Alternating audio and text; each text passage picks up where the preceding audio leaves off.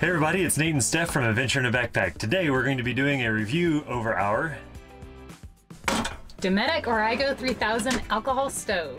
Let's check it out.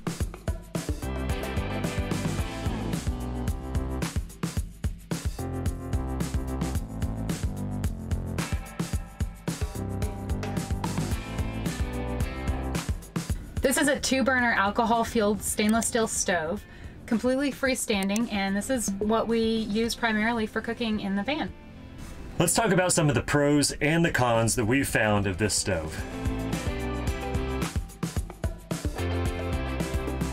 It's super compact at about 10 inches by 5 inches by 18 inches. It's portable. With no extra tanks or hoses, it's easy to move and store. There's very few moving parts on it, which means there's less stuff to break. The only moving parts on it are these knobs that control a valve and this hinge. That's about it. You don't need a pressurized fuel tank or a vented cabinet. All of your fuel is stored right in these alcohol fuel trays.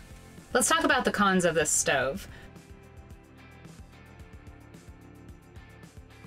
The first one is that the alcohol doesn't burn as hot as propane, which means that it doesn't boil water as quickly, and it also doesn't do quite as well in the wind. There's no fuel gauge on the stove, so when you run out of fuel, you just run out of fuel. It's not exactly the easiest fuel to fill, and sometimes you do spill a little bit of alcohol. And the biggest con is probably the price. It's a little pricey at $380. 338. At $400 billion. At $764. At 3,200,000,000 yen. Stop. How much? 338. $338. That's all you're gonna say? Con. $338.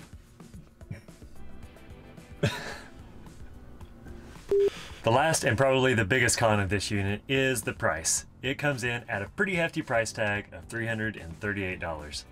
Ouch. The fuel needed for this stove is simply denatured alcohol. While this typically can't be found at most grocery stores, it can be found at any hardware store or wherever household paint is sold.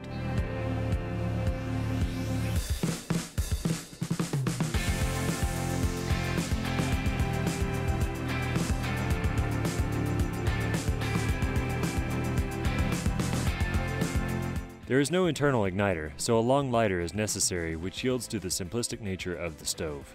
Caution must be used during operation of this stove, as denatured alcohol burns with little to no visible flame. Overall, I think the pros outweigh the cons, and I'd rate this about a 7.5. Would definitely buy it again. I think the biggest negative on the price tag is kind of outweighed by how durable this thing is. Not having very many moving parts, stainless steel, very high quality construction. It's going to last a very, very long time.